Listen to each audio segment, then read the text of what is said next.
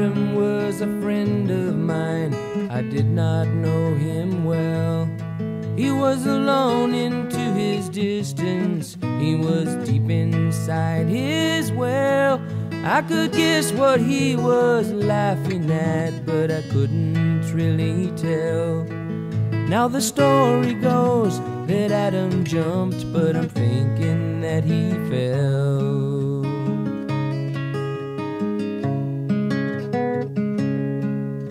Together we went traveling as we received the call.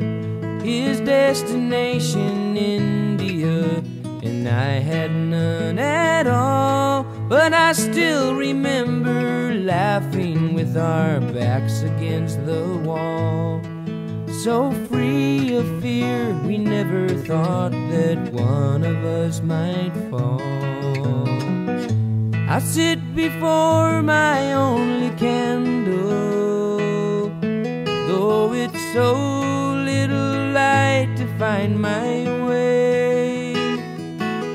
Now this story unfolds before my candle, which gets shorter every hour as it reaches for the day.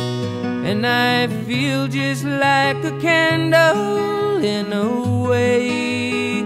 I guess I'll get there, but I can't say for sure.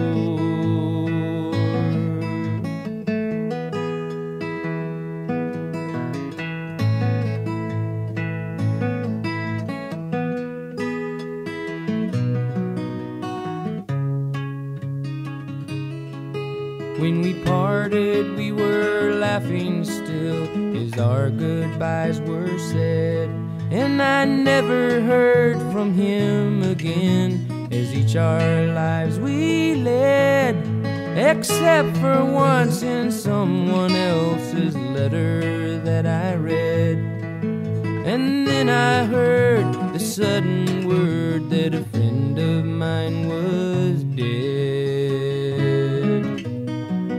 I sit beside my only candle, like a pilgrim sits beside the way.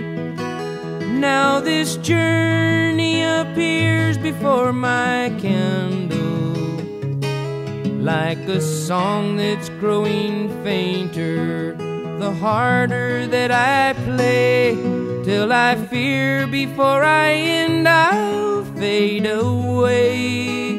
I guess I'll get there, but I can't say